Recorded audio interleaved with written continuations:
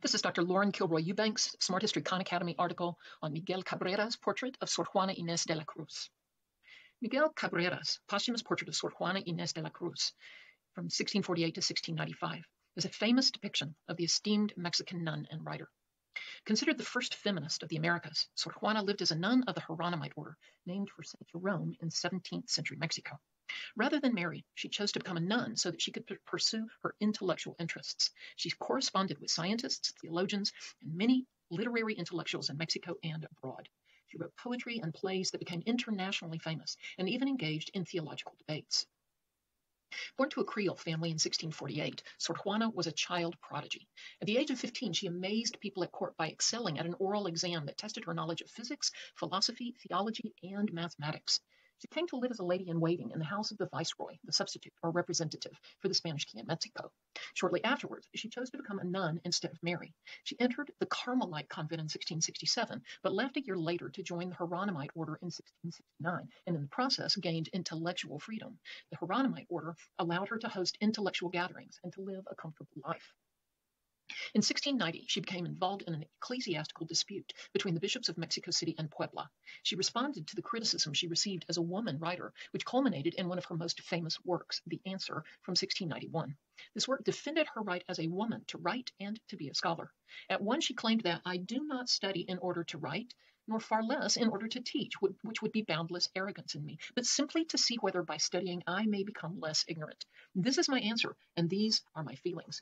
Despite her eloquent defense, the church forced her to relinquish her literary pursuits and even her library. When she sold her library and musical and scientific instruments, she wrote a document that renounced her learning, which ended with, I, Sor Juana Inés de la Cruz, the worst in the world, signed in her own blood.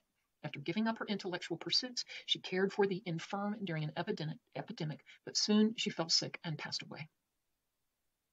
Miguel Cabrera positions Sor Juana in such a way that the portrait insists on her status as an intellectual. He never actually met Sor Juana, so he likely based his image of her on earlier portraits of her, possibly even some self-portraits. Cabrera likely modeled this painting on images of male scholars seated at their desks. Most importantly, he possibly found inspiration in depictions of St. Jerome, the patron saint of Sor Juana's religious order. Images often portray St. Jerome seated at a desk within a study, surrounded by books and instruments of learning. In many ways, this is a typical nun portrait of 18th century Mexico. Sor Juana wears the habit of her religious order, the Hieronymites. She also wears an escudo de monja, or nun's badge, on her chest underneath her chin. Escudos de monja were often painted, occasionally woven, and they usually displayed the Virgin Mary. Sor Juana's escudo shows the Annunciation, the moment in which the Archangel Gabriel informs Mary that she will bear the Son of God. Her left hand toys with a rosary, while she turns a page of an open book with her right hand.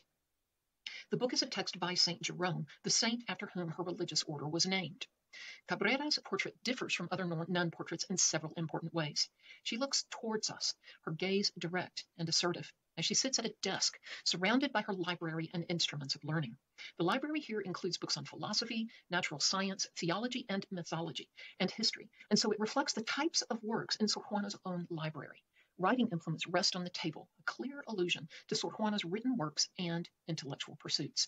The rosary, a sign of her religious life, is juxtaposed with items signifying her intellectual life. The books, the desk, the quills, and inkwell aid in conveying her intellectual status. The red curtain, common in elite portraiture of the period, also confers upon her a high status.